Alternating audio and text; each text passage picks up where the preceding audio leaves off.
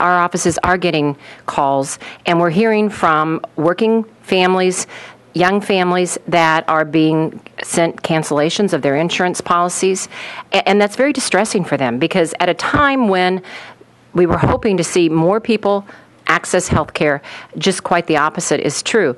And so then when they try to find out why they're being canceled, then they're told that they just can't be covered anymore.